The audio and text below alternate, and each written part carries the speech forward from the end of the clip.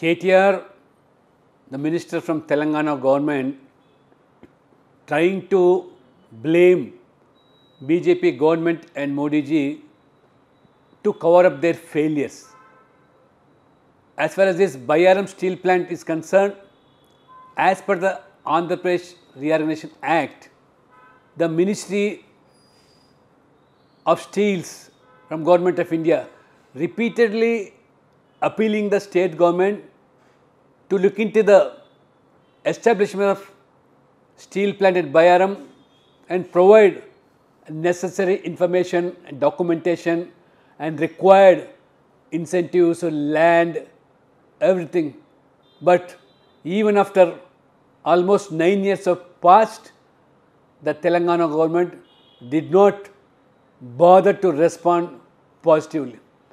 Replying to an RTI query, the Ministry of Steel has said that though the centre has urged the Telangana government to take decisions on land allotment, incentives, tax concessions and railway linkage, the state did not take any decision in the last few years till date.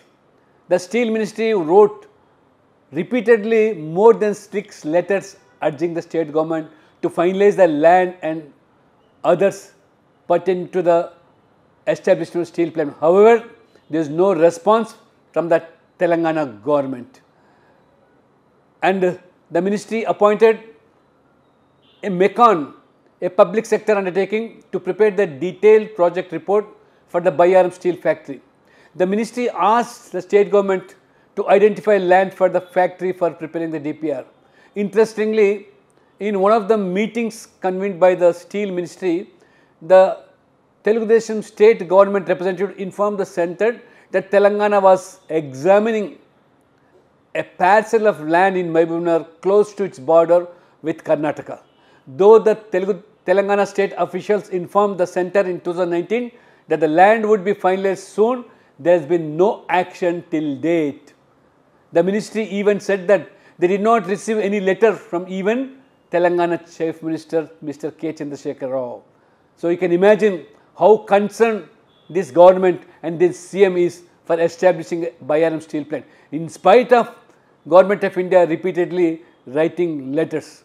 Based on various reports, the Minister of State Steel at one point of time decided to enhance the capacity of the sponge iron factory located at Palwancha and operated by NMDC up to 1.5 tons per annum.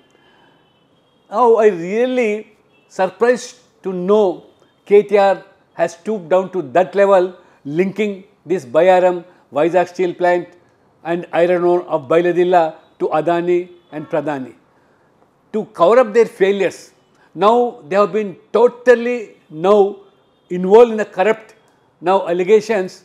Now, to divert the minds of the Telangana public, they are trying to bring in this Vishaka steel platinum and also this iron ore Bailadilla reserves, wherein it seems he says that the government has allotted iron ore to Mr. Adani, which is totally a false, because that Bailadilla iron ore project is under the control of NMDC.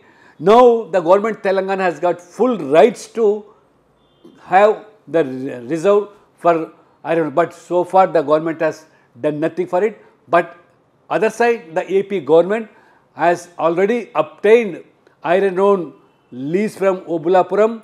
Now, a Japanese company has come forward to take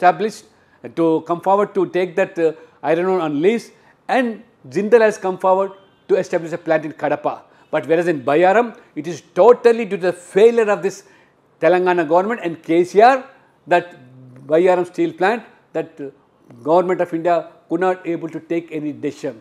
Now, the people of Telangana should now realize how KTR and KCR trying to divert the public and trying to spread falsehood news to the Telangana people. This is how the Telangana government is functioning.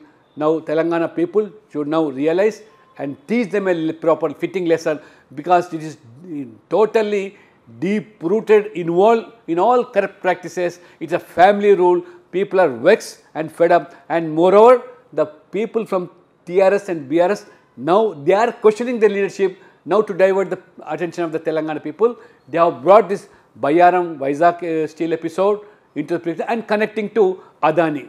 So Telangana people, I appeal to realize what this government is trying to mislead the people of Telangana.